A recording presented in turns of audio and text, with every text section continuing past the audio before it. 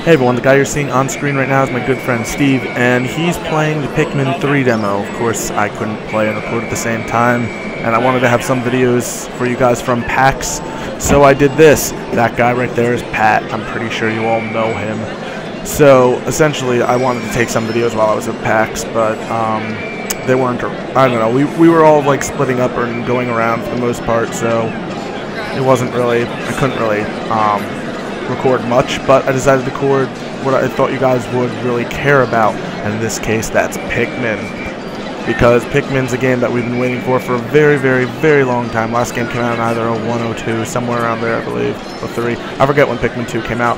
Point is, it's been at least, we're somewhere around 10 years since the last Pikmin game, and this demo was playable. To be perfectly honest though, the demo was pretty good. Here we see that Steve is doing the stage. The playable kiosk here had two sections. You could either do boss battle or a stage.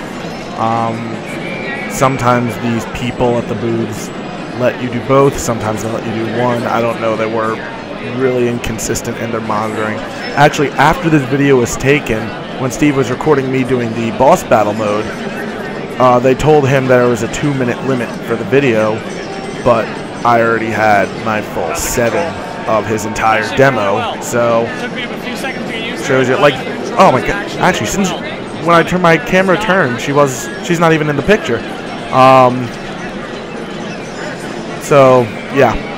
You guys see what I'm saying. Anyways, the game, what Steve just said is the game controls pretty well. For some reason, I'm not sure if it doesn't use the gamepad at all, or if it was Wii Remote and Nunchuck for the demo, but it didn't, I don't know, it was only the, Wii Remote and Nunchuck that actually were usable for this. I don't know if the full game is going to be like that.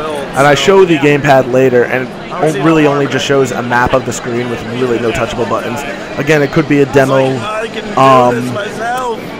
It could be a demo limitation, but I think it's just worth noting. And here you're going to see Steve throw these Pikmin over here, and to introduce the new type of Pikmin in Pikmin 3, and that is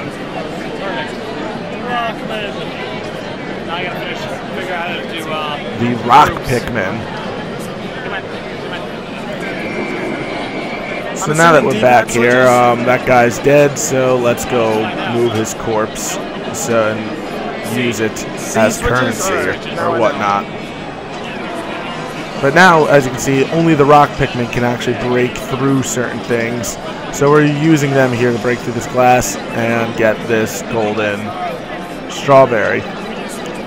Also notice when I do start throwing when Steve rather starts throwing Rock Pikmin, they do a lot more damage to enemies than the normal Pikmin, but they don't stay there and attack, so they feel fairly balanced and they're pretty good. Also, control-wise, obviously that cursor on screen is through IR, so you are pointing at the screen to get that cursor, and basically where you point is determinant of where you aim and which area of Pikmin that you're calling to yourself. You use the B button to call Pikmin, and you use the A button to throw, with the C button on the nunchuck to switch between which Pikmin type is being currently selected and used. You can probably see the start from where you are. It's just a giant circle of a map. Of course, you could also hear myself talking in this video trying to help Steve out, and what I was saying was, basically if you push the Z button on the nunchuck, it will snap the map to, it'll snap the camera to the direction you're facing. Right there I snapped to Pat, because why not? Anyways, so of course, can't really apologize for it being an off-screen demo, because this is of course PAX. It's kind of odd though, because I feel like this would be the perfect kind of demo that you would could or should give out on an eShop, but it's interesting that Nintendo doesn't do that. If you turn the camera instead of walking back. Here, before you saw him throwing Pikmin at something and they were lifting them at some pebbles or whatever, and essentially what happened was they're making a bridge, so that's cool. It gives you a nice little shortcut back to start. There they are. And then As you can see, they're moving it. Come on, Steve, please film the camera. See, they're building this whole bridge right here is what they're building. So it gives you a nice little shortcut back to start. Well, that's odd. No need to sound something slightly better. Also, I will have some footage of the boss rush after this, but once Steve started recording me playing, the person told him there was a 2-minute limit, so I won't be able to be as extensive about that, but whatever. Here we have these little enemies that disguise themselves, but whatever. Also, that glass right there, also something else that can only be broken with rock Pikmin. Where'd all my rocks go? I'm probably waiting at start. Said. Like I said, there wasn't really much else at PAX I could take videos, but tomorrow I'm going to try to have a podcast out where me, Pat, and Steve discuss and reflect on what some of our favorite and worst and general impressions of PAX East 2013 were. I am going to try to go to PAX Prime, but I don't know. There's it's a coin flip at this point about whether or not I can. Here you can also see gold. Here's this area where, of course, you need the fire Pikmin because they're red to take out the guys who are on fire.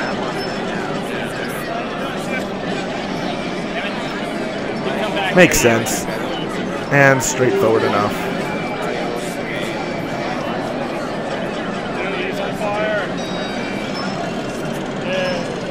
There's the gamepad, like I said. Here's him controlling it.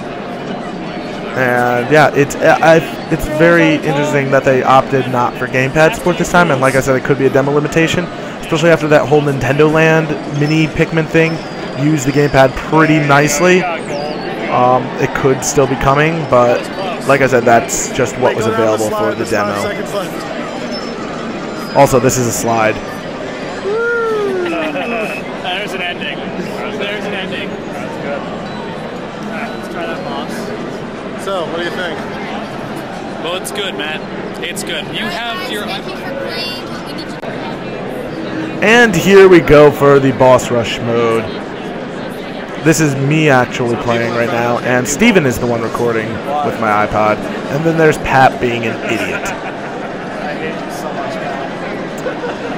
So here's the boss. Like I said, I could only get 2 minutes of footage for this. And oh wow, actually it was less than 2 minutes. Alright. So basically, this boss sucks. But there's a very simple strategy to get him. Only 2 minutes? Okay. Yeah, there you can hear her saying only 2 minutes. Here, essentially what the strategy is, he has this exoskeleton, and you need the rock Pikmin to break that exoskeleton, and then once his skin is exposed, you can throw the Pikmin at the exposed portion of the skin to attack, and then that's how you defeat the boss. I'm not even sure if you can see that there's noticeable chips being broken in his exoskeleton, and that's how that works. But meanwhile here, he's just being... Oh, wow. You're seeing my Pikmin being murdered. You've lost 12 of them. It's a boss of Pikmin.